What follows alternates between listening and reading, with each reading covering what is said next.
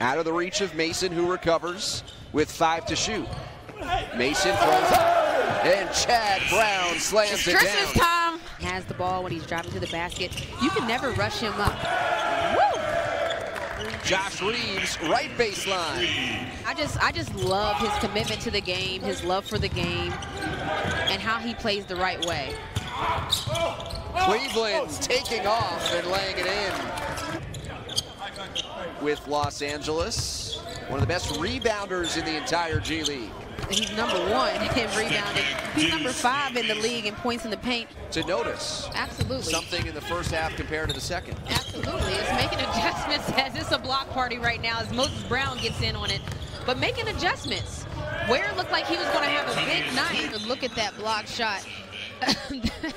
This is the second half, so as a player, you need to already have made the adjustments. The refs are letting everyone play, so you can't go into you can't drive to the basket soft. You have to drive expecting contact and finish.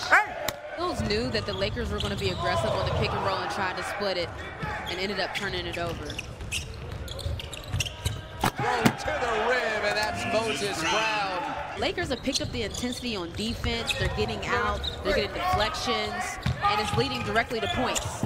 Defensive breakdown, and Moses Brown takes advantage. Kaycock back into the game and got his hand on it. Brown runs the floor and gets another easy deuce. Great response out of the timeout. And here's the last play. And this is Moses Brown, and this is a big man running the floor like that. If you see your big man running the court, it's a 2-possession game. So if you're the Lakers, there's no need to panic. You're where you want to be. Mason on the take, and the members bounce.